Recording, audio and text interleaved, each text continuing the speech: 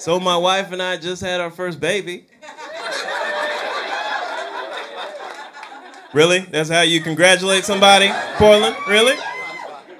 8 people? Okay, that's fine. It was all hypothetical, okay? Don't judge me off that last joke.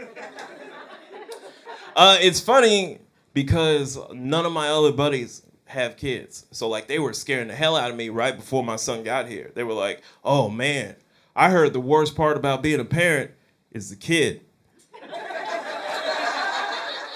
And I was like, oh, man, really? Is it? I'm terrified.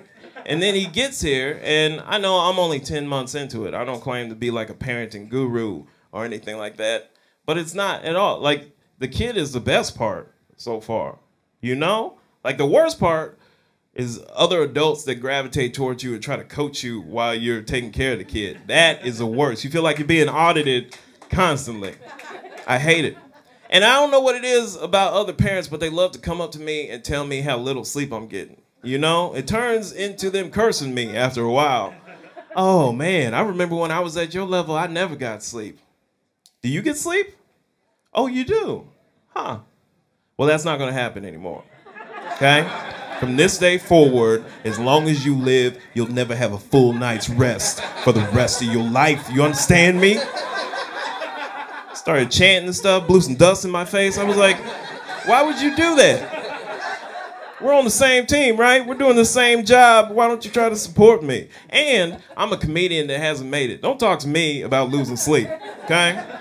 I'm up every night anyway. I wake my son up more than he wakes me up. Hey, son, wake up. No, serious, wake up. I had another dream about not being on TV, man. We need to talk about this right now. I'm getting real scared. Why are you crying? You didn't have to submit a writing packet.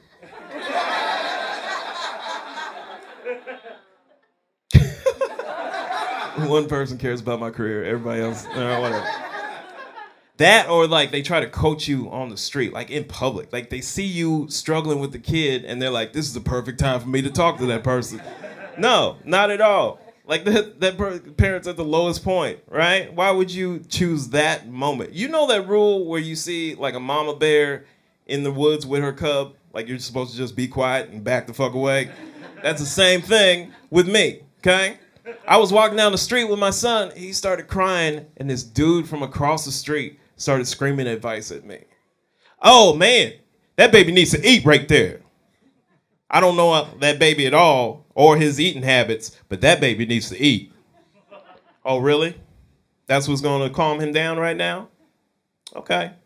I'll make a deal with you. I'll try to feed him right now, and if he doesn't want to eat, I'm going to murder you on this street. How about that? I'm gonna kill you. Since you want to help so much, how about you help me beat you to death with this diaper bag? Maybe the shock of seeing your lifeless body will shut him up for a few minutes. I'm willing to do that at this point. Anything.